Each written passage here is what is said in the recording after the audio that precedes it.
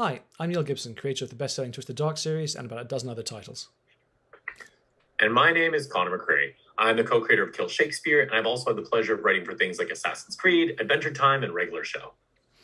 We're here to talk to you about a comic that's been almost a decade in the making, but it's finally here, and that's the horror comedy Trickster. This is Rory. And this is Rory. And this is Rory. You see, Rory's something a little different than what you're used to. An illusion-wielding leprechaun who's been hiding out on Earth for centuries. Most of it drinking at the dive bar he owns in Boston with his team of misfits. When he can, Rory uses his powers of illusion to help the locals fend off gangsters, greedy corporations, and garden variety scumbags. It doesn't always go super well for him, but the man tries. However, something darker has come to town. And now Rory's going to have to find the courage to not only defeat monsters, but to face the secrets he ran from back home in the fairylands.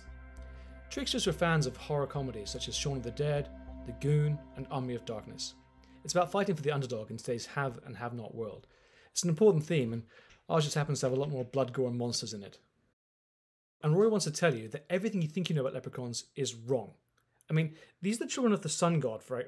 Why people think they're short is No, nobody cares. They do. This accuracy is important. I mean, why do people think they're short? They're not short. Rory's over 6 foot, okay? And the thing is, they don't always wear green. That's nonsense. It's like Santa Claus wearing red, and that's Coca-Cola changing history. It's nonsense.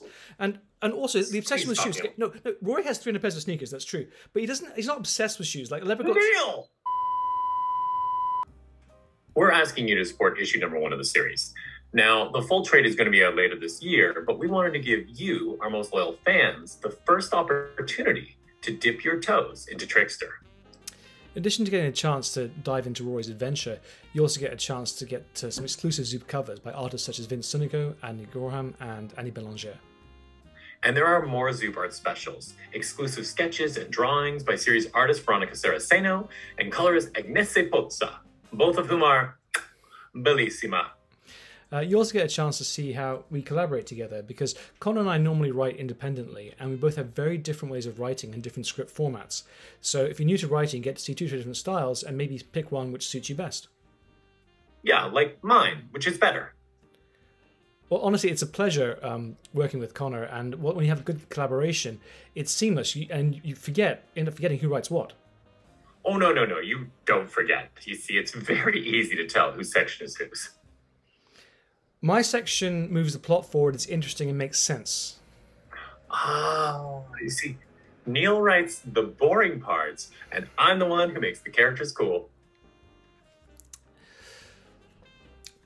Trickster issue 1, available exclusively on Zoop. We can't wait to have you read it. Especially my parts. Conor! They're the best.